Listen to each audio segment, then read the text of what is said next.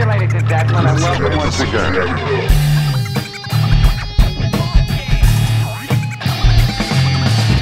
must conserve every bit of strength that I can. But we have a wonderful show for you tonight. I know you're going to enjoy it.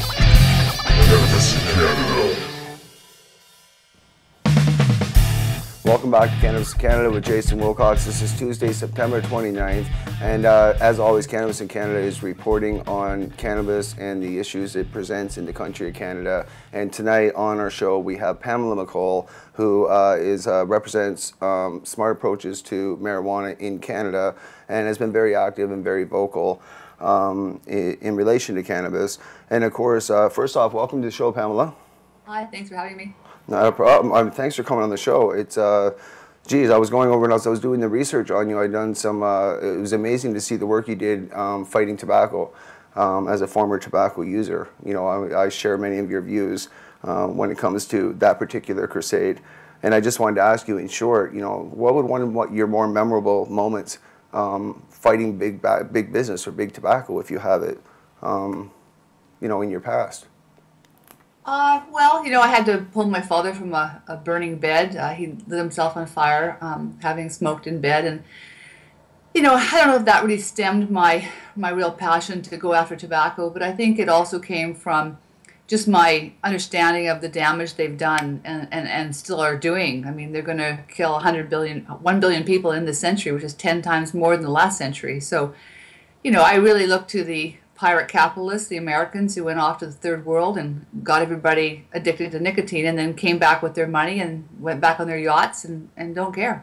You know, I think that's really what fuels me, and it certainly fuels much of my efforts with marijuana.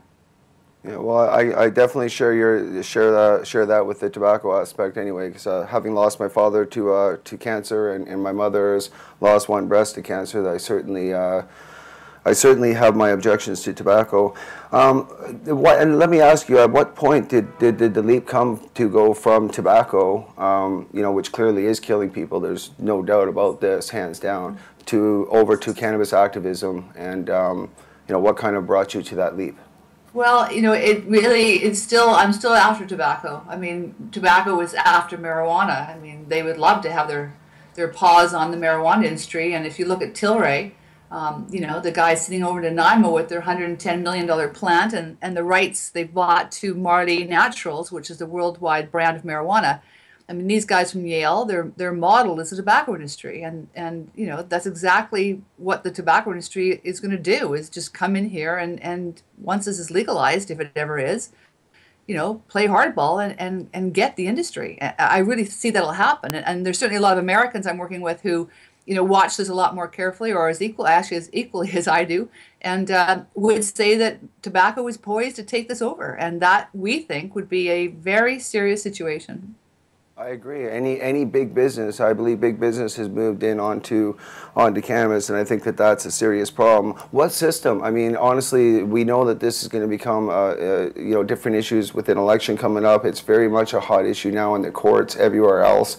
What do you think would be the ideal system for medical marijuana to be dispensed in the country of Canada? Well, I think that what's really lacking is education, and I think that we need to educate people on the science that is available. And I think that the pot lobby in many ways has hurt themselves and are continuing to do so by making false claims or by contradicting solid science. And I think that that's really the one reason I wanted to come on your show and talk to you, was because I think we all need to calm down, number one. And I think it's really too bad that this whole thing has been politicized, because all we do in politics is talk 20-second sound bites. We don't actually get into anything. And I think that that's really unfortunate. So I think we need massive education. And I don't know how long it'll take. But if you look at tobacco, we had the science from the 1920s, up to the 1964, when the Surgeon General of America was able to unequivocally, you know, pronounce that the use of tobacco led to the death of cancer and heart disease. So, you know, we're kind of back somewhere in the 20s or 30s with marijuana as far as education. People just don't know, you know, and the science is coming along. So, you know, it could take us decades to get there, you know, to a position where people could be educated on this drug. Absolutely. And, I'll just tell you for myself, Pamela, like I'm a 22-year HIV and hepatitis C positive individual. And only for me, and like my own experience, it's empirical evidence at best, but it's my life experience that I've been able to get rid of 7.5 milligram resveratrol, oxycodone. I've gotten rid of every drug except the antiretrovirals that I actually need to stay alive.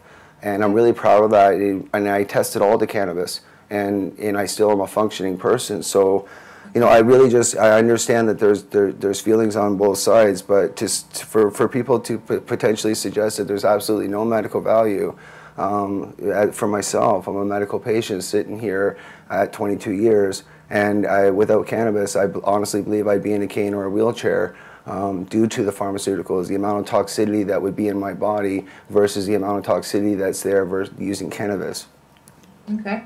Well, So, I mean, in this country, unlike any other country, marijuana for medical purposes is legal, and we have a system in place. And I know the MMPR is criticized, and when it first came out, a lot of us were pretty upset too because of the size and the kind of industry, or kind of big business it attracted.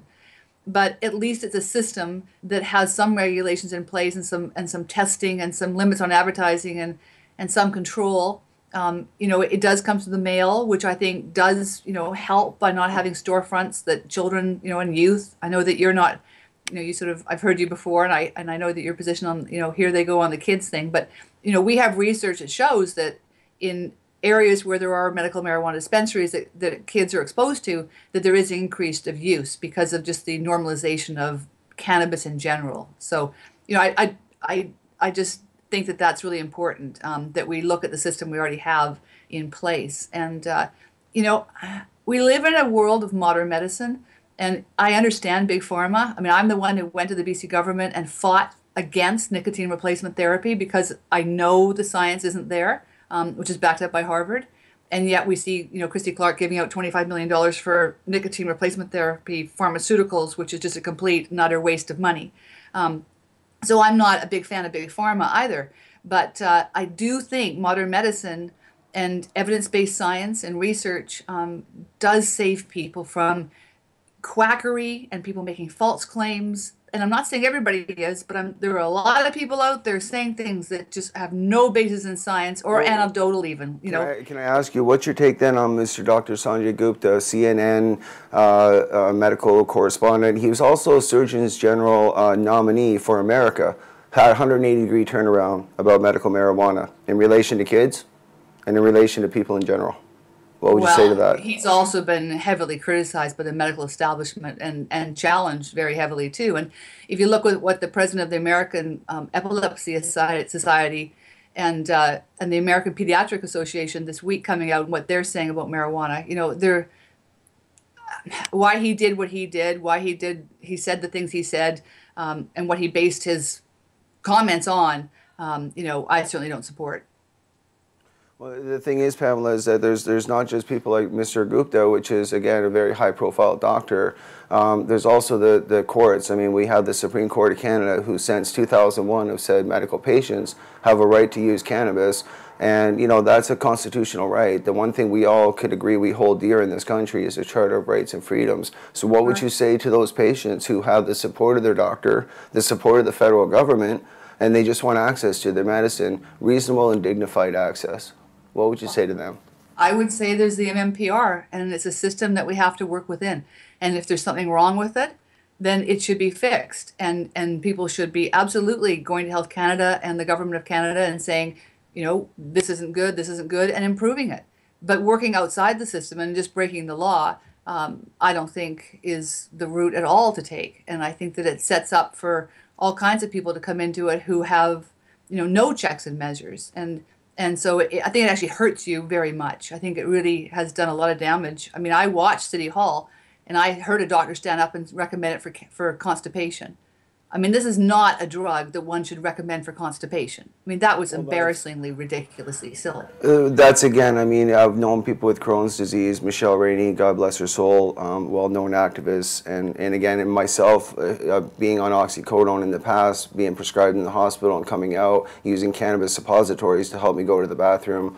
I can only speak again empirically to my own evidence. And the book that's sitting here beside me, it's a handbook of cannabis, and it's actually, it's from a high-end university. It's got the latest evidence, and it's full of empirical evidence where I agree with you. Education is the way, and communication, dialogue, like we're having here tonight, just about what is medical cannabis in the country of Canada.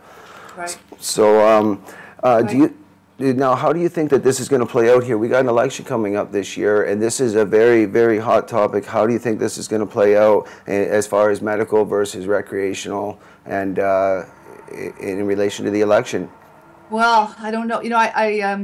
I did an interview earlier today, and I would say this again. I think it's a missed opportunity by all three leaders to have discussed this topic. I think it's top of mind for many of us. I think it affects a great many people. And I think that by this election not having discussed this in a better way, I think is really unfortunate. I mean, I think all three parties could have said a lot more about cannabis and about, not only medical marijuana, but recreational marijuana. And we could have had a better debate, better public discussion. But, we're now down to a couple of weeks. And I really pointed out, I think all three leaders really missed this opportunity to talk about this. And, we've got youth in this country, using it at very high rates. And that's something that we've all got to come together and address, because, you're going to get a lot when you've got the rates, the highest in the industrialized world in this country of grade 12 students using marijuana. We have a problem, and it's a problem that's shared by the pot lobby and by everybody else. We've got to get those rates down, and how we do that could have been part of this election. I really think it could have been. And I agree with you. Now, on that election, I mean, Genghis Reid poll just recently, 6 out of 10 Canadians would agree with legalization and some sort of standardization, so that there isn't drug dealers. And there isn't, things are handled in a standardized and regulated way that, is appropriate for Canada. And not necessarily for big business. Like, that's what I'm opposed to. So you and I share similar. I'm opposed to big business, big cannabis, big business coming into Canada and telling us what I have to buy after being a legal patient for 15 years, supplying myself. I'm now told what I have to buy for a highly inflated cost, that I can't afford, or go back on the toxic treatment that the doctors will give me, being traditional therapy that's covered under my pharmacare. Right. I think that the issue, which you just raised, is that it's not that the market for marijuana is a youth market in this country at the moment, and legalization will not end the fact that kids want to get drugs, and they're going to get them from illegal sources, which means crime's not going anywhere. And the studies we have from the Rand Corporation in different places, and the evidence in the United States and different places that have legalized, is that it will increase the use of marijuana by youth. And if that happens, they're going to buy their drugs illegally. They have to. And so that's the problem with this, legalizing at this time. How do you address that? I mean, I think it's a false argument to say that crime's going to go down. I don't think it will. It hasn't in Colorado, and it won't in Canada. If the rates of use by youth go up, they have to be serviced by crime. We've got to get the rates of youth down. We've got to. Well, no, I agree with you. Now, in Colorado, although the crime rates have went down, aside from people bringing stuff in over the border, I mean, as far as cannabis-related crimes, robberies, break-ins, rips, people breaking into each other's houses to steal plants, doesn't happen, because it's just there's enough there, and it's kind of balancing itself out with the equation. But on to the safety with children. Now, you're right, I do reference this sometimes, but I have a daughter. She's 16, and I'm a very proud father. She turns 16 tomorrow, actually. And, I'm with you on kids don't need to be marketed to, but there's a reasonable and sensible approach to this. And when we look at cannabis, we have to put this into the context of when we say addiction with kids, we have to put it into the context of what addiction. So cannabis is as addictive as what? Caffeine. Caffeine is just, it's more addictive, it's more toxic, and it has a lethal death dose. Cannabis doesn't. So the addiction rate for cannabis is 1 in 2 for daily users, and 27% of the people 15 and over who reported cannabis use in the last 3 months in this country, 27% of them said it was daily use. So daily use addiction rate is 1 in 2, which is more than tobacco or alcohol, which is 1 in 11. So, and also the potency comes into this too. So, you can't just say it's more or less than alcohol or tobacco or caffeine. You got to look at the real deal here. If they're using it every day and they're using shatter, they're going to get addicted. I'm sorry, that's just going to happen. Well, again, the term addiction is in the sense of if a kid runs out and drinks a Monster wake-up drink and gets a bunch of caffeine, they're going to get addicted to wake-up drinks, and they're probably going to start drinking them a lot. I just don't see I'm just trying to draw the correlation that cannabis is the same as caffeine and running out and drinking a bunch of that, and it will get you high. Only it can kill you. Well, the mortality rate for marijuana abuse is higher than alcohol or cocaine. So people who get into really big trouble with marijuana have a higher mortality rate. So it does kill people. And if you don't think, this is the kind of science that we need to talk about, because if you're talking about, infrequent use, and you're talking about THC at 15% or something like that, you're talking daily use of THC at 99%, you've got a really big problem. No, you're right to the degree that tolerance, resistance, and all this needs to be sorted out by the doctors and the people that are in charge of so-called medical care. I see this as a herb that is no more harmful than caffeine and really needs to be looked at as such. But the marketing to kids, the one thing that I agree with is, I don't want my daughter marketed cannabis. I don't want anybody offering my daughter cannabis, not this corner street drug deal. I don't want anybody doing it, But at the same time, I want to know that if my daughter gets cancer or MS, she can access cannabis to deal with her illness, because I know in my heart, in my own empirical evidence, not because somebody has told me, but because I believe in my research of 20 years that it would truly help them. So what about pregnancy? Like, what about if she's pregnant? What do you think? Or plans to have a family? There hasn't been enough research. What we research. know about the damage to sperm and ovum. What do you think of that? I think that there isn't enough. I know that women naturally produce cannabinoids out of their breast milk, and that cannabinoids is what you get from cannabis when you smoke it, and that's the medicinal properties. That's all I know. But would I suggest my pregnant wife go smoke cannabis? Just like I wouldn't suggest she go smoke cigarettes, just because I don't know. But I'm going to be honest about that. We do know, because we have the University of Ottawa. We have very major studies that have gone on for decades now, that the use of cannabis during pregnancy actually has an impact on the cognitive development of the baby's brain. And the pot lobby has been very critical of comments like that, and they've referred to the Jamaica study. But what we found was that Jamaica study didn't study the children long enough. The damage shows up in kindergarten. Doesn't show up. Smoking people who use tobacco, the damage shows up early. And so they were comparing tobacco babies to marijuana babies. But when you studied it over decades, it started to show up. When they followed these kids into kindergarten and grade 1 and grade 2 and grade 3, they found the cognitive damage. And so now we have like neuroscientists, some of the leading scientists in the world, who are researching this and coming up with this information. And then we try and get out there to tell people, don't recommend this for pregnancy, don't recommend it for morning sickness, and we get slammed. And that's, and we just want to tell people that. Like, we just think that if you want to use it for medical purposes, okay, but you got to know that there's some contraindications. And so when you get it from the MMPR, at least you get a little card in your box that says, don't use it if you're going to be pregnant. So that's, you don't walk into a Vancouver dispensary and have somebody give you a little card that says, don't use it if you're pregnant. So we're just waiting to find all these pregnant people who are going to sue everybody, because they're going to. Because they weren't told, and their kids are going to get hurt, and that's all we're trying. That's really all I'm trying to do here. I've never told anybody in my entire life not to smoke cannabis, ever. I've also never told anybody not to smoke a cigarette. That you're an adult, you do what you want to do. But I am devoting a great deal of my time to helping pregnant women and all kinds of people who don't want to get hurt by this drug and need to know the minimal science that we do have, that I think is evidence-based. Okay, I think it leads to lung cancer. I think we will prove that. No, we have to know that. No, again, I'm with you that we need to have more studies. The empirical evidence is just why we keep winning in the courts. In the Constitution, the Supreme Court of Canada said that Canadians, medical patients who are qualified, can use cannabis in all of its forms, is simply because the courts have seen the evidence that Mr. Kurt Tusaw has put forward. Though be it empirical, and I have the book right here, what we submitted, this is what went towards the courts. It's what the Crown accepted as evidence because it's empirical. But it's the evidence we got, and it goes back to the 1800s, Pamela. It goes back to the 1800s, and it saves. 21st century. We have neuroscience. We have neuroimaging now.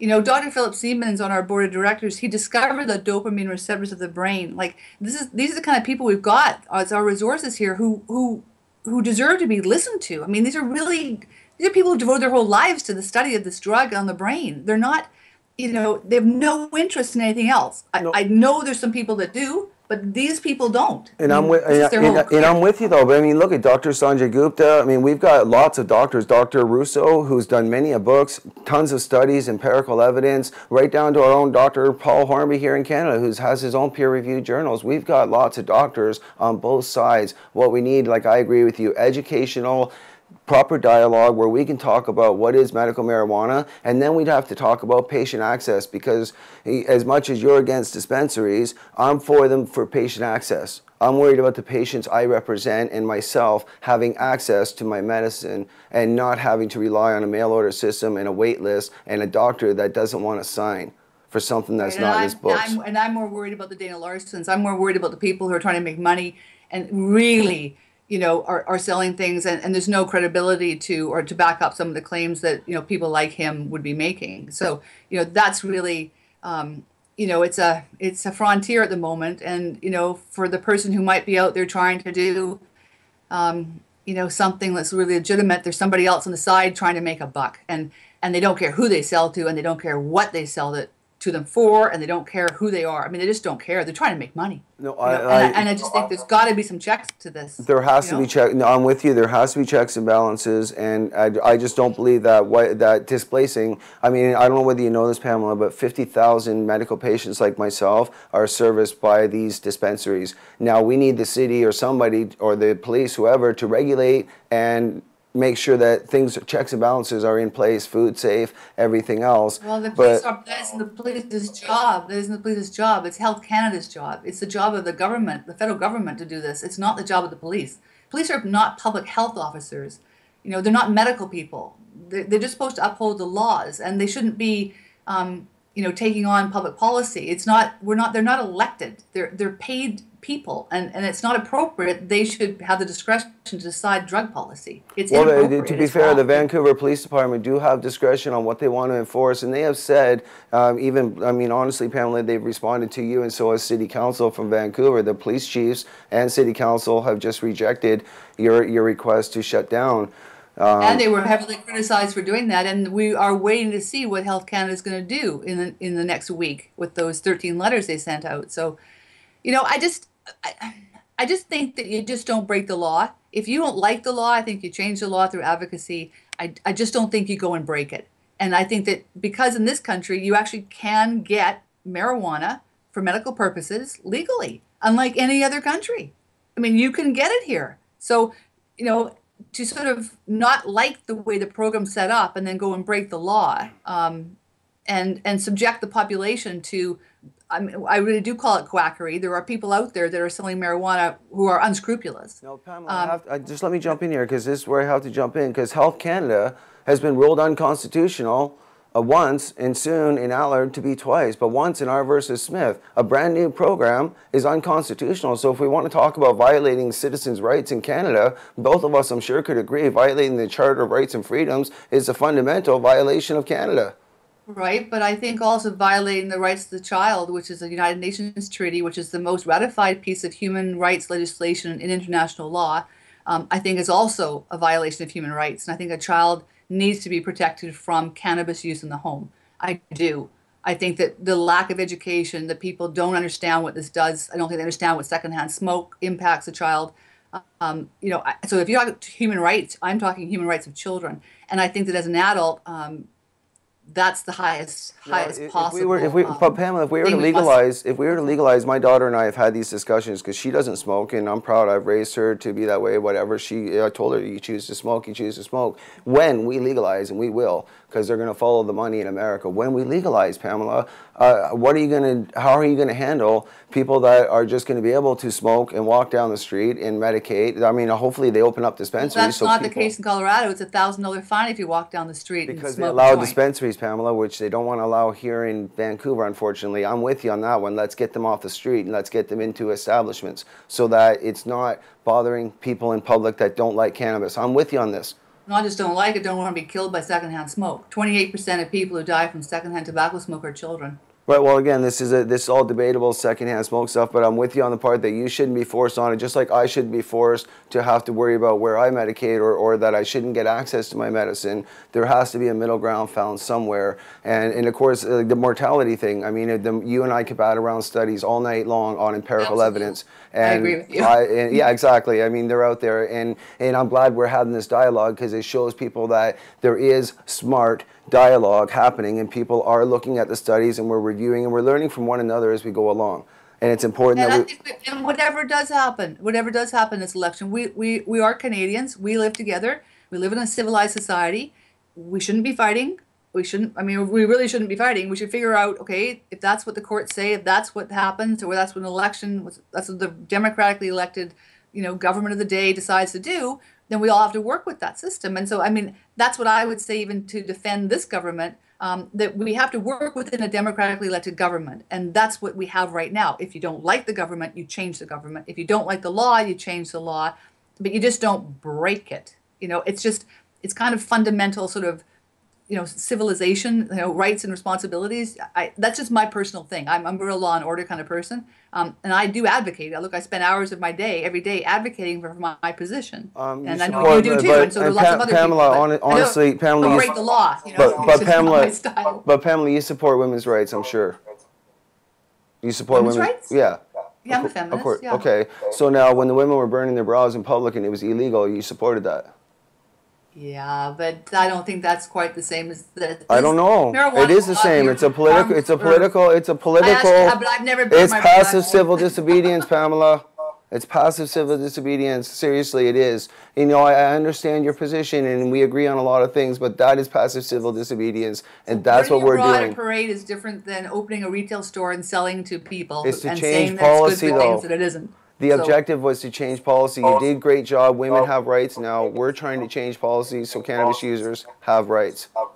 Yeah, there's a way of doing that. One's a civil disobedience, one's a parade, not opening up 100 stores in Vancouver and flaunting the law. I mean, I just don't think that's correct. That's just not my way.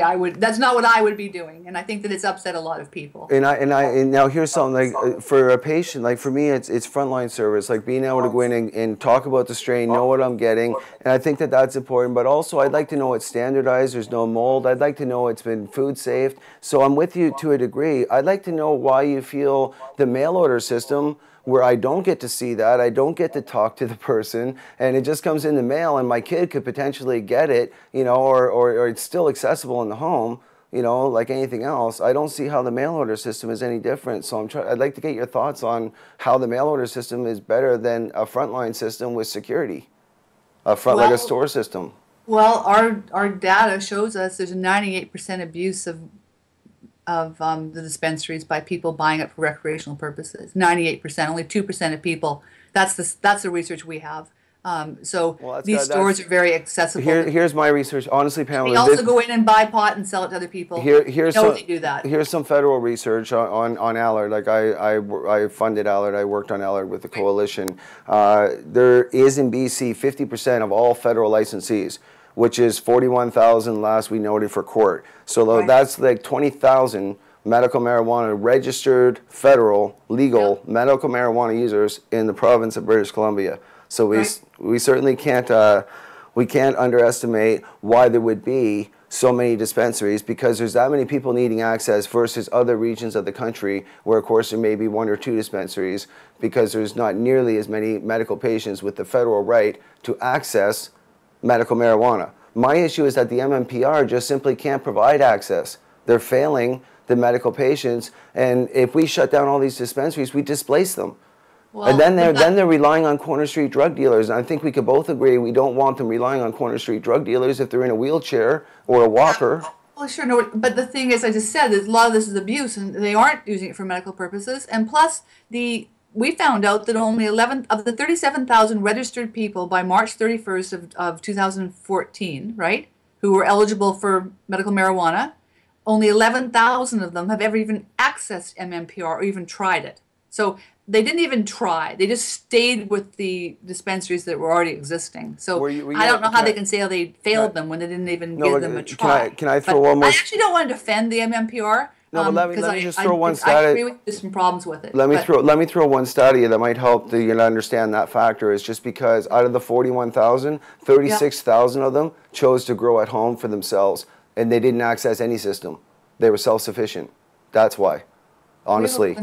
We have 11,000 that access, but yeah, okay. No, that's now. I'm just saying at the time that Allard started and all this MMPR stuff started, 36,000 patients of the 41,000 registered chose to grow their own medicine and didn't access any licensed producer. At the time, there was only Brett Settle and Prairie Plant Systems Incorporated. Now it's now Bedrocan and in Tweed, etc. But anyway, that's the point is that the 36,000 that grow for themselves is why there's not a lot. And I'm glad there's 11,000 accessing. But you know what, Pamela? Health Canada, through legal discovery, said there's 1 million medical marijuana users in Canada. After 1 year in existence, why aren't they accessing the MMPR if it's so successful? Oh, I don't think anybody's saying it is successful, but it should be. It should be. There's got to be a way of making that a better system. There just has to be. And whatever's wrong with it has to be fixed. I mean, you know, I don't know if it's cost or we've checked into the time delay. It's 72 hours door to door from them to you. We've checked that. We had that verified. So it doesn't take 3 months to get medical marijuana from an MMPR. But if it's too expensive, that's another issue. You know. Well, there's definitely a cost issue. There's a reasonable access. I've always believed that a patient should have a right to grow, access it if it wants to be an LP dispensary, whatever, but have a frontline service, or they can order it from the mail if they wish, but they should have patient option. But that's just my own opinion. But again, we can bat around. This will morph itself out in time. It's a matter that we have these discussions so that people can actually have sensible discussion, sensible dialogue, and not, you know, social media drama. Now let's talk about cannabis forgive me if I don't pronounce this right, carcinogens. Let's put this into context, because a lot of people are telling me that, hey, Pamela is connecting cannabis to cancer. Is this the case, Pamela? Well, American Lung is, not me. I just read a lot of data. I've talked to some of the leading researchers in the world, and when I ask them the question, they say probably. So we're coming there, and we'll get there, I think. And I think that I have heard from BC Lung that if you use marijuana with tobacco, your chance of premature death goes from 50% to 80%. The combination of tobacco with marijuana is a very dangerous thing. So those are the studies that worry me. Those are the findings that are coming along. Like I said, I feel like we're in 1950. You know, 1950, a lot of people didn't know about tobacco. By 1989, they did. And I just think we're going to look at a couple of decades from now, and we're going to go, why didn't we tell? You know, it's so sad that the pot lobby were so belligerent and that they wouldn't allow the science as it came along. They fought scientists and science every step of the way, exactly like the tobacco industry. And it was all in the name of greed and profit. And that's why I do what I do, because I've seen the pot lobby, and I'm not saying everyone in the pot lobby. I'm just saying there's a fraction of it that is so aggressive that they will take on, you know, people like Dr. Kevin Sabat, people like myself, all kinds of other people that were in our movement who's just trying to educate people and take us out. I mean, they want to take us out. I'm with you, Pat. We want to have a conversation. No, I'm with you on the conversation. That's why we're doing this. But I mean, when it comes to throwing out words that are cancer related, because normally carcinogens are associated with gamma rays and alpha particles, and when we're talking about cannabis and carcinogens, we're talking about naturally occurring carcinogens. And they can occur in peanut butter, in rice, rice and nuts that are on store shelves and in the house. So that's the context. Why did California place it on the list of carcinogenic endangered? Like, they have it on the list of things that can cause cancer. That's the state of California. It's one state. It's one study. I'm just wondering if, was that smoked form? Was that edible form? What was it? I can send it to you. I've got it. I can send it to you.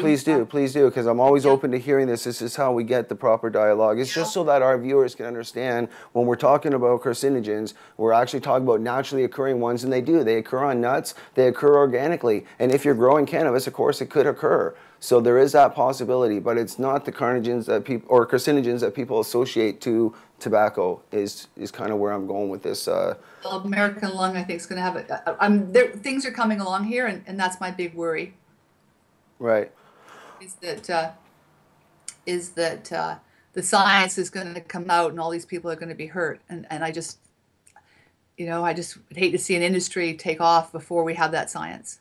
Yeah, well, the one thing about the science, I'm glad you say that, because again, when you watch our interview back, you'll see I got my book out here that I'm studying right now, and this is what we introduced in Allard as evidence for empirical evidence on medical marijuana, because of course Canada holds that there is no medical value to marijuana, and right. And every major medical association in the United States, Canada, and the UK. Yes, but We're not alone here. Like, the Canadian Canadian, oh geez, what are they here? CAMH. I have them in my notes. They've come out for legalization, and they're for mental health. We also took that report apart. No, but anyway. but if you tear it apart either way, it is their position paper to legalize for mental health and addictions. Yeah, so because then they're how can you prohibitionists challenge and the we're highest? Prohibitionists, where there's a huge philosophical, there's an ideological difference between someone who's a harm reductionist and a prohibitionist, right? And, Well, I'm a they're harm reductionist. You know? I'm a harm reductionist, but I mean, I just don't.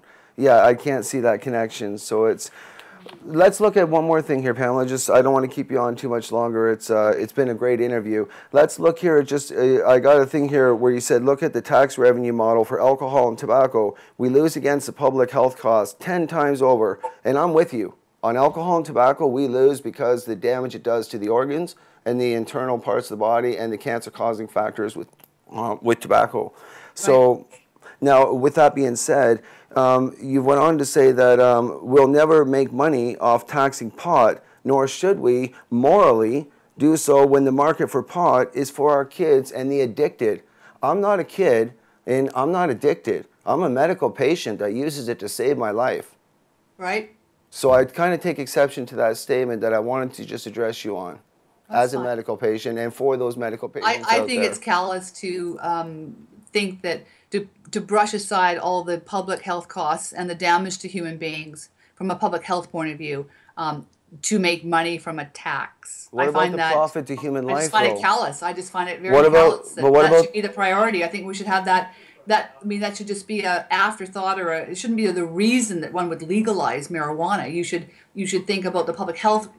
This should be a public health issue, and we should look at the damage that marijuana can do to different populations, including addiction, but also all these other things I'm talking about, like what happens to kids in school and dropout rates and all these things, and measure that. But to do it to make tax, I think is I just find it very callous. Yeah. No, I'm with you. We need to stop big business, and it should not be monopolized. It should be looked at, and as it is, for medical reasons. And Right. and again, the empirical evidence suggests the host of things. My own life, it's gotten me off. It's my sleeping pill. It's my nausea pill. It's my pain pill. It's my everything pill. It gets me through my day. And I'm hoping that one day people will in Canada will better understand what's going on, but most importantly recognize that the legislative arm, being the Liberal Party and the MMPR, have set up. You mean the Conservative Party? Well, I would say the Conservative Party is in on this, but I'd say more so Chuck Raffishi, the Chief Financial Officer of the Liberal Party, founded Tweed. So these big companies and Tilray, they're the ones that I'm fighting because it's big cannabis. It's big business coming in to take over Canada and force this on us. And I'm scared they're going to go and put chemicals in there and start doing what the tobacco industry did to tobacco. Because I am a farmer. GMO. We already know that. We already know. Right on. So we're on the same page on that one then. So yeah, absolutely. I watched Cannabis Inc., the documentary on Tilray by ABC Australia. I helped them with it, actually. They were here. And, I mean, I don't know if you've seen it, but it sends shudders down your spine. I mean, they should never have been allowed in this country, ever. Right, and I honestly, I've been asking myself, and in my team, and we've been doing this here, we've been investigating, I've been going after Chuck Raffishi and the Liberal Party. I don't know how they could set up, if there's no medical value to marijuana, and Rona and all their friends can set up this big again, these are $25 million companies in Canada to take over, and then you're right, they're not here, they're here for 20-year ROIs, return on investment. They're pirate capitalists. Yeah. They're pirate capitalists and they're predatory industries. That's what they are. They're going after our children. That's who they are. And our medical patients, the ones I represent, they're looking to monopolize them, jack up the price, take their disability checks, and make them hurt. And that's why I have an issue with the monopoly. Yeah, I think you and I share some common ground on all of that. What do we do now? That's sort of where we're at. So, I think it's just, we've got to get the science out there. I just want to do that. Got to stop the shysters and the quackery. That's got to end. because it discredits what you're doing so much. You know, the rest of us out here just go, I mean, just, you know, amazing. Yeah. Well, again, I mean, we can't lend Dr. We got to be careful not to lend a whole book of science to, you know, when we take a full book of empirical evidence, we don't want to throw that out, but we also don't want to throw out the good doctors that truly have done their research and say, hey, there's damage. What we need to do is find out what is medical marijuana before we try and govern it. And in the meantime, leave the medical patients alone in their right to autonomy so they can access it in a reasonable and dignified way. And, you know, until this is sorted out and people like ourselves can continue to have reasonable discussions where, you know, there, like you said, there isn't a lot of arbitrary negativity, and we can come to some sort of understanding and dialogue of where we're at, regardless of our political positions or positions on cannabis in general. Sure. So, Great. Pamela McColl, thank you for coming on the show. And honestly, I look forward to having you back on again as things heat up. And yeah, keep on your thing and keep after those LPs, because I think that's one thing that we share. We may not share views on the other issues.